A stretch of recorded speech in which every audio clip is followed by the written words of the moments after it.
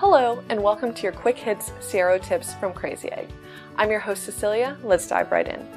Today I'm going to cover how to use your Snapshot reports with your visitor recordings. A barrier to entry for people using their visitor recordings is that they don't know where to start. We recommend with your Snapshot reports because it will save you so much time. You'll know what behaviors to look for and what elements to focus on when you go into your visitor recordings. Say you're a B2B marketer and you want to find out why a CTA on your homepage isn't converting.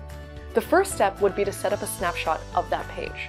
You'll then have access to 5 snapshot reports: your heat map, scroll map, confetti report, overlay report, and list report. These will give you an overview of what's going wrong, like your CTA is located on a portion of the page that people aren't scrolling to, or say there's a video explainer that's more popular, or there's a non-interactive element that people are clicking on and that's distracting them from the goal. From there, you go into your visitor recordings and you can actually filter by the page visited.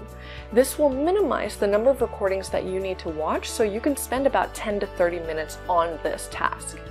This will tell you whether or not you should be moving the CTA further up the page or moving it next to the video explainer, or even adding in something like social proof that will convince people to convert on this CTA. Never ever stop researching, and happy optimizing.